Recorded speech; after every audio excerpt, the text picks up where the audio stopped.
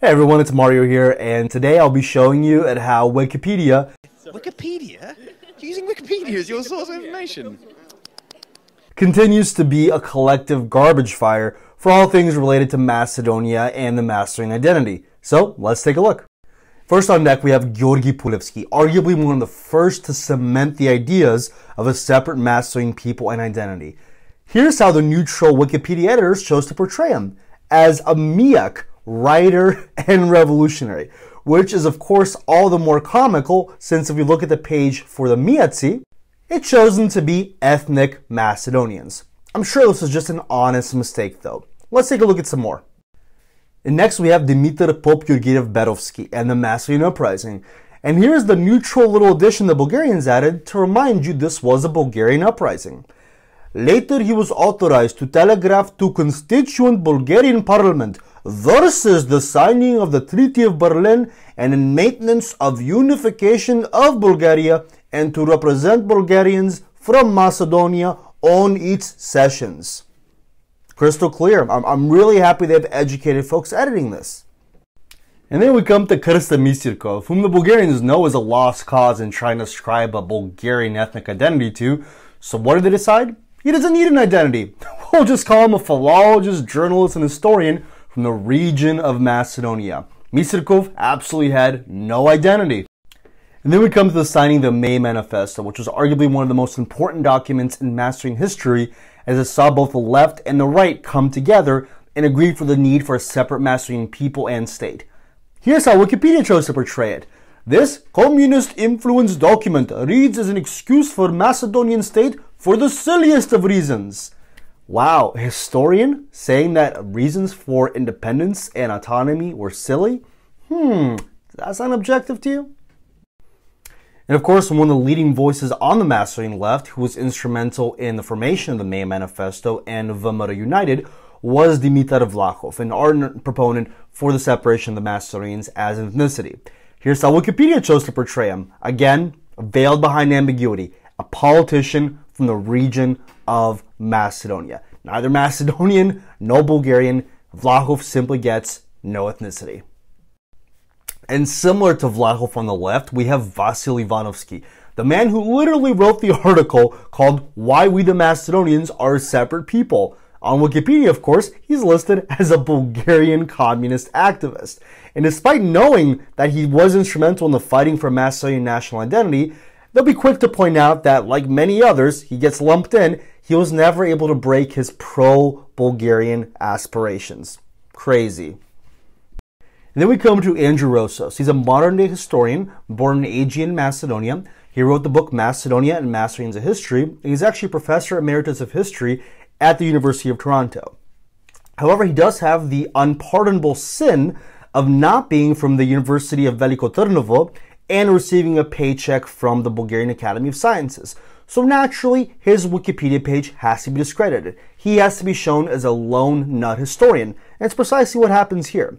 In order to show him as such, they also use the opinions of an anthropologist as well as a political scientist down below to try to discredit this man as a historian because he happens to be educated in a Western school, reputable and credible, but not leaning towards the Bulgarian side. He, of course, has to be isolated.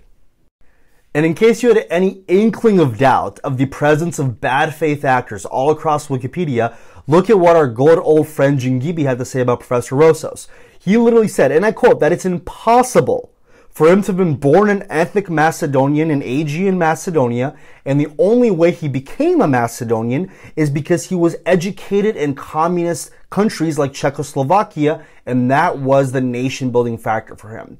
This is unironically what the majority editor of Macedonian Wikipedia believes, that it is simply impossible to have been born an ethnic Macedonian prior to 1945. Absolutely insane. And of course, no conversation about the absurdity and humiliating Wikipedia edits is complete without this little gem here. This is a pathetic attempt by some lowly Bulgarian Wikipedia editor to try to remove Bulgaria's complicity from the Holocaust. Here's what it says. Allegedly, original wagon used for transport of Macedonian Jews by the Bulgarian fascist occupiers on display at the Holocaust Museum in Skopje. In fact, except Bulgarian army and police, in which was also a local staff, especially the Wehrmacht and Reichsbahn, were involved in the deportation process. Clear as mud? Somebody actually thought this was reputable and well written and actually would prove Bulgaria's side. Thank you so much to whoever edited this. You make my life so much more fun. I'm from Cincinnati, and we love our Cincinnati style chili here, which was actually started by two Macedonian brothers called the Kitageev brothers. And if you don't know what chili is, definitely look it up. But of course on Wikipedia, and this is not a page that existed a couple years ago, but because of the popularity of chili and the proclamation of Macedonian American Heritage Month here, of course it had to be added to show that these two brothers were in fact Bulgarian Americans from Aegean Macedonia. But let's take a deeper dive. This is one of the photographs on Wikipedia. It shows the Kitageev brothers here, and it shows that the citation where this photograph was captured from is from a book called The Authentic History of Cincinnati Chili, which happens to be a book that I own. So let's take a look at what this book actually says about the brothers. It says here, in the first half of the 20th century, they were identified as Bulgarians, but that ethnic designation is not really correct. Macedonians speak a language that, while similar to Bulgarian and Slavic, is truly its own. Macedonian cultural pride spawned an American network of immigrant Macedonian patriotic organizations, MPOs, all aimed at freeing Macedonia. The actual book they used to cite for this photograph disagrees with them. And let's keep looking. So, since the Wikipedia editors are not in good faith using the sources they claim to be citing here, they have to have a failsafe. They have to prove it in the minds of the reader, you, that these brothers were Bulgarian.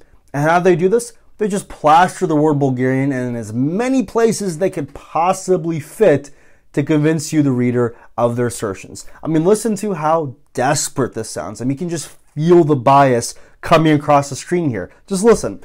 Ivan Kitageev and his little brother Ilya in Bulgarian military uniform. Bulgarian soldiers from World War I. Ivan Kitageev is third from the left. Advertising from Cincinnati, published in Bulgarian. Ivan Kitageev and his Bulgarian wife. Advertisement with Agir Kitageev, published in Bulgarian newspaper Narodin Glas.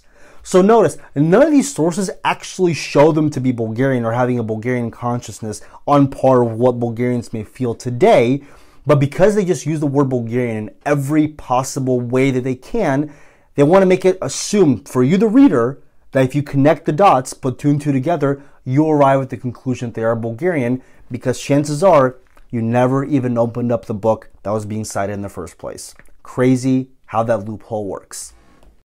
Oh, and really quickly, I couldn't help but notice that the one source that was missing from this otherwise fine and scholarly endeavor on the history of the Kitageev brothers and the history of their restaurant, Empress Chili, is this website that's, believe it or not, still around, called EmpressChili.com, because look at the first thing it says there on the About Us. In 1922, brothers Tom and John Kitageev, Macedonian immigrants. Clear as day. No mention of Bulgaria, no mention of Bulgarians, only Macedonians. But hey, still means Bulgarians, right? Source, trust me, bro, I got you. So folks, with everything you've just heard today, everything from comically bad spelling errors and grammar to misrepresentation of sources to lack of objectivity in writing, character attacks, and even flat out omission of facts because it does not support your thesis, I want you to ask yourself, if you were in a college level history class and you did any one of these fallacies, not all of them, just one of them, do you honestly think you would have passed the class or gotten an A on that paper? I'm very curious to hear what you say. So let me know in the comments section down below. With that, folks, I'll see you around soon. I'll get to work on another episode here soon. I will be in touch, but in the meantime, stay safe and keep fighting za Majka Makedonija. Golem pozdrav. Aj prijedno.